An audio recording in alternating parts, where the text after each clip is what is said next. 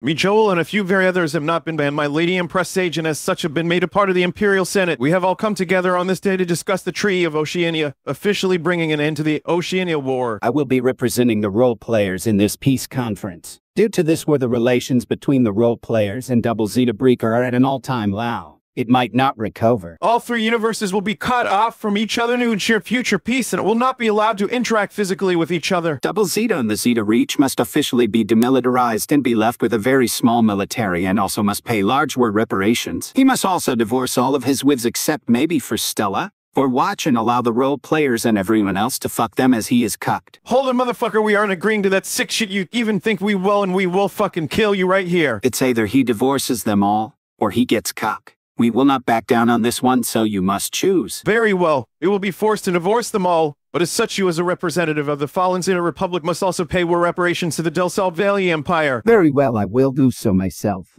The Prosperity Universe also must be greatly reduced in size to ensure that no large military can ever be built again, and he must remove the name of the Zeta Reach. Now that Zeta is divorced from his wives, the role players and others will get to decide where they will all go. I'm sure Tenchu would love to see all of his girls again. I've heard of that. The Brotherhood somehow revived him and freed him from Kane's corruption. The role players and others must sign a non-aggression pact to ensure future peace. And to this day, the United Channels are dissolved by the order of Lady Empress Sage. Very well, but the role players will hereby form the League of Channels to replace the United Channels. We will all work together to form a better and brighter future for us all. To build prosperity for us all? With Double Zeta's divorce, he is not allowed to remarry them or make clones in any way. No Wiki is banned along with all Zeta clones. And all Double Zeta Breaker characters, especially the ones supportive of the Zeta Republic and the role players, are banned and must never be allowed to be unbanned again. All Zeta proton missiles along with all Zeta weapon or other weapons of mass destruction are also banned. Zeta's name will also be banned and all must refer to her as bitch. All trade with the role players and Empire are allowed, but no one must trade with the Zeta Reach. For the horrible crimes, and if the Zeta Reach committed, they must be severely punished. But I do expect this to be only a temporary ban on trade. I don't give a goddamn fuck what anyone says. You're placing many hard sanctions against the Zeta Reich. We are justified in doing so, as for all the horrible destruction they had caused, they must be punished to ensure nothing like this happens again. Here is a list of all the other things the Zeta Reach must do according to the Treaty of Oceania. With this, we bring an end to the Oceania War and bring peace back to our universes. The signing of the Treaty of Oceania has come to an end. Oceania War has officially come to an end, and I claim this is a victory for the Del Sol Valley Empire. Oh, hell, Lady Empress Sage! Oh, hell, the Del Sol Valley Empire!